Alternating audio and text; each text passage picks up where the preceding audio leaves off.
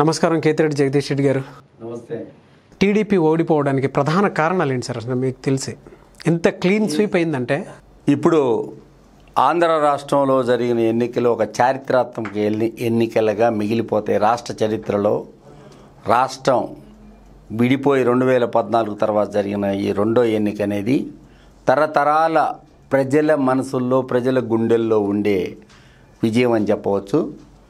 అది ఏ రకంగా అంటే చంద్రబాబు నాయుడు గారు వారు ఏదో చించేస్తారు, వాళ్ళు ఏదో సాధిస్తారు అనే ఒక ఉద్దేశంతో వారికి పోయినసారి ఓట్లు వేయడం జరిగింది.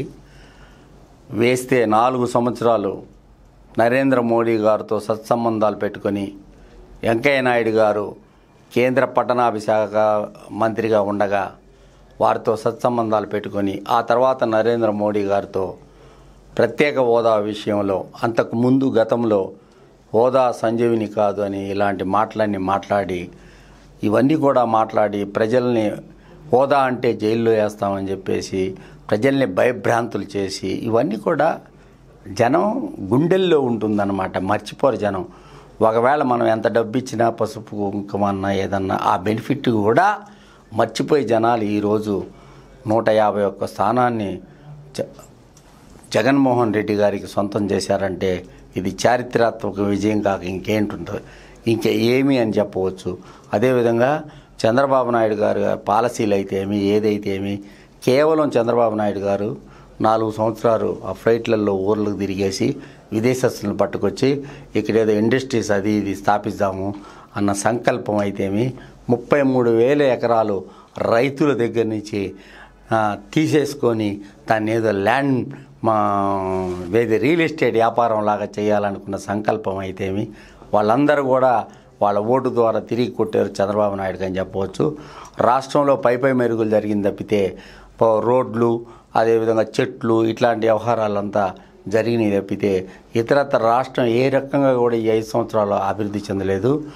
పోనీ నువ్వు మొదటగా మనం మన ఇల్లుని చక్కదిద్దుకుంటాము, మన ఇల్లునే మనం చక్కదిద్దుకోకుండా కట్టడాలన్నీ కూడా పర్మనెంట్ కట్టడాలు కాకుండా టెంపరీ కట్టడాలతో సెక్రటరియట్ పరిసర ప్రాంతాలన్నీ కూడా ప్రజలంతా గమనిస్తూ ఉంటారు. ఊరికనే మనం అనుకుంటాం ప్రజలకి ఏం తెలియదని అన్నీ గమనిస్తూ ఉంటారు.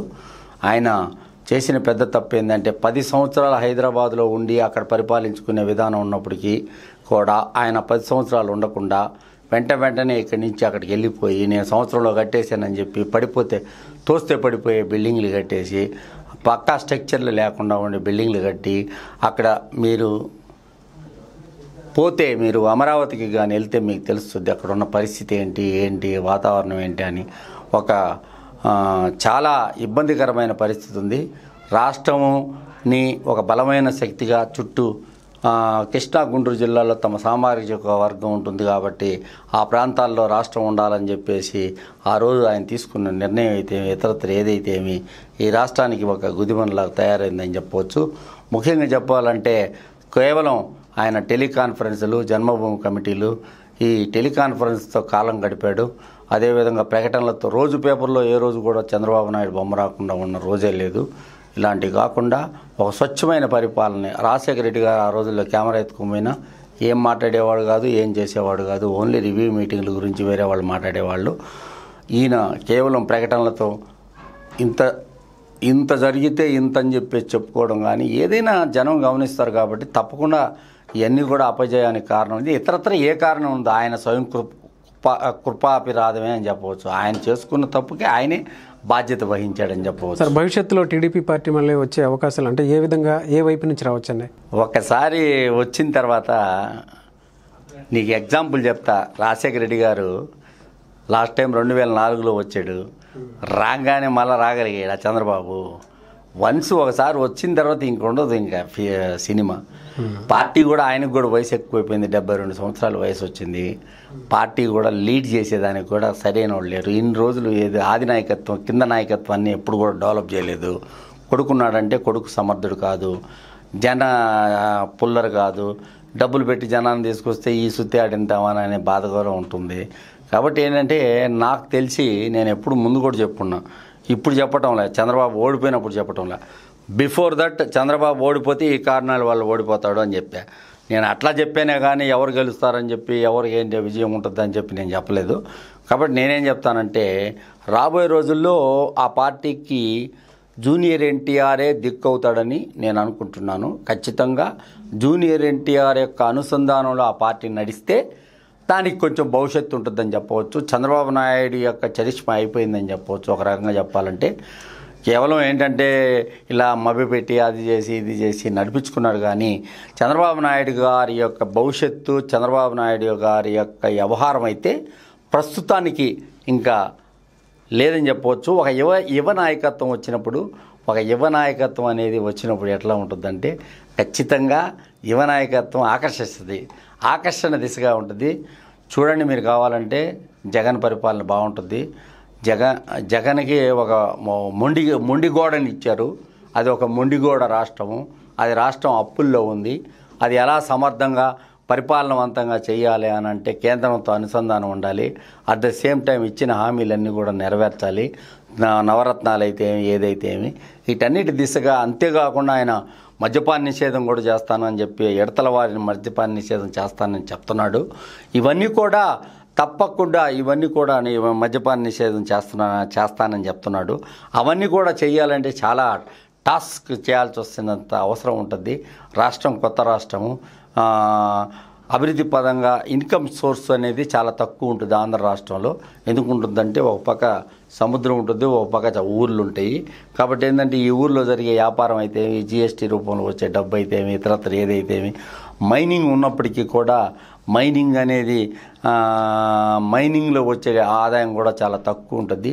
కొన్ని సిస్టమ్స్, కొన్ని వ్యవహారాలు చాలా కొత్త వారిని ప్రోత్సహించాలి. అదేవిధంగా 5 సంవత్సరాలు అయింది చంద్రబాబు నాయుడు పరిపాలన చేసి. ఆయన సామాజిక వర్గం చెందిన చలనచిత్ర పరిశ్రమలో ఆయన సామాజిక వర్గమే ఉంటారు. ఈ చిత్రసీమను అక్కడ తరలించలేకపోయాడు. అంటే ఏం స్వార్థం ఉంది దీంట్లో అనేది అర్థం చేసుకోవాలి. కంపల్సరీ అయిన రూల్స్ పెట్టి అట్లా పెట్టి ఇట్లా పెట్టి ఏదో తీసుకొని ఇక్కడి నుంచి అక్కడ పెట్టుకోవాలి. 50 రోజులు ఖచ్చితంగా షూటింగ్ చేయాలా, మీ సినిమాలో సగం సినిమా అక్కడ షూటింగ్ చేయాలని అట్లాంటివన్నీ పెట్టుకోకుండా ఏం చేసుకోకుండా వాళ్ళ సామాజిక వర్గం ఉన్నప్పటికీ కూడా వాళ్ళు ఇక్కడ స్టూడియోలు కట్టుకొని వాళ్ళు పెద్దల స్థాయిలో ఉన్నారని వాళ్ళని డిస్టర్బ్ చేయకూడదని ఇలాంటి ఒక సొంత నిర్ణయాలు. ఇప్పుడు సినిమా వాళ్ళు ఉన్నారు, సినిమా వాళ్ళు కొంతమంది అక్కడికి వెళ్తే ల్యాండ్ వాల్యూ పెరుగుతుంది.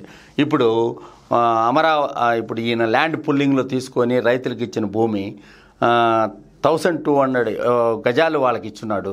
ఈ 1200 గజాలు గజం 20,000 లెక్కన పోతుంది. 20,000 లెక్కన పోతుంది అంటే దాన్ని బట్టి అర్థం చేసుకోండి. మన సెక్రటేరియట్ ఇక్కడ హైదరాబాద్ సెక్రటేరియట్ అయితే సెక్రటేరియట్ ప్రాంతాల్లో ఈ రేట్లు ఉండడం ఎంతవరకు కరెక్ట్, రైతులకు ఏ రకంగా లాభం ఉంటుంది. 1200 గజాలతో అది లక్ష రూపాయలు అవుతుంది గజం అని అనుకొని ఇచ్చారు ఆ రోజు. అది ₹1,00,000 కాదు 20,000 అయింది ఇప్పటికి. అయినా దాన్ని కొనేవాళ్ళు లేరు, అమ్మేవాళ్ళు లేరు. ఆ ఎండకి ఆ దాటికి తట్టుకోలేని ప్రజలు ఉన్నారు. కాబట్టి నేనేం చెప్తానంటే కొత్త నాయకత్వం, యువ నాయకత్వం ఆధ్వర్యంలో ఆంధ్ర రాష్ట్రం ముందుకెళ్తుంది. ముందుకు ఖచ్చితంగా వెళ్తుందని చెప్పవచ్చు. దీంట్లో ఏమీ డౌట్ లేదు. వెళుతుంది. కష్టాలు అనేవి ఉంటాయి. కష్టాలు లేకుండా ఎట్లా ఉంటాయి? ఒక డ్రై ల్యాండ్ని, ఒక డ్రై ప్రదేశాన్ని ఇచ్చిపోయారు.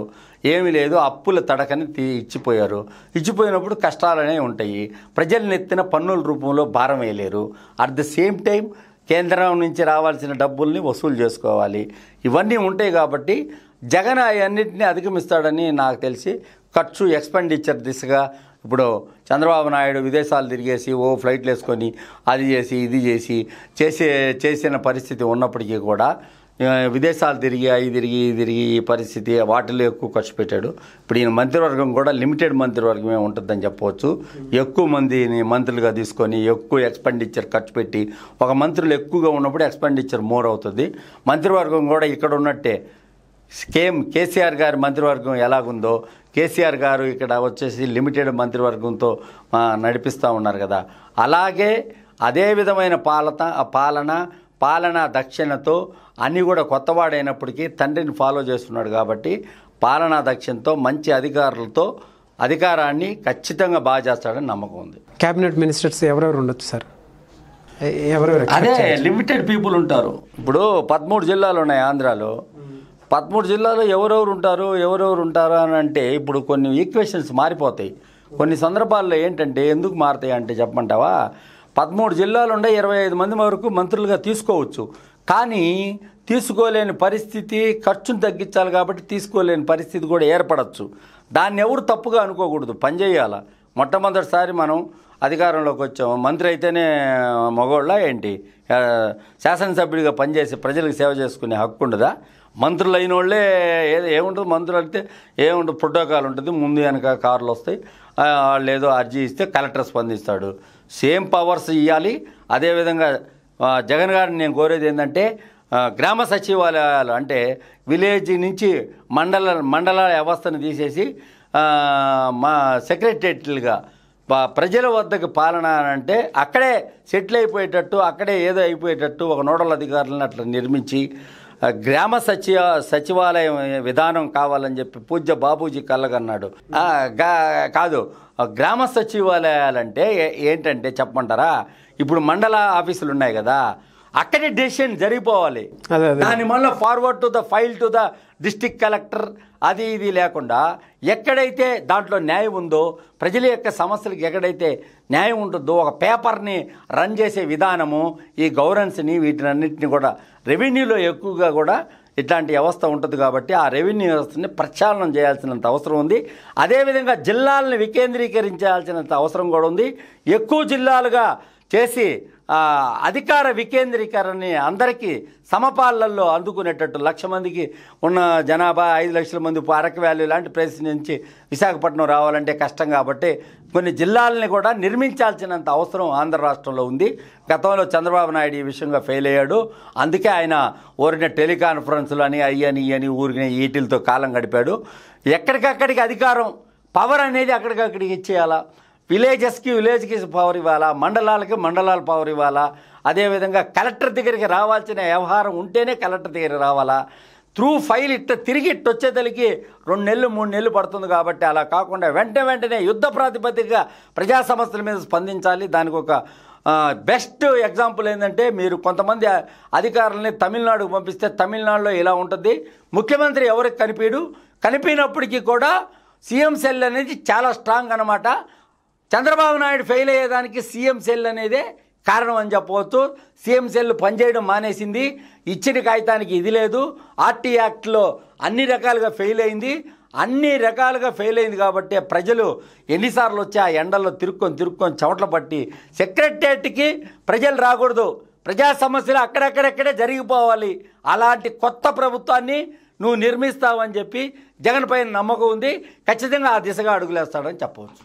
Thank you sir, thank you so much.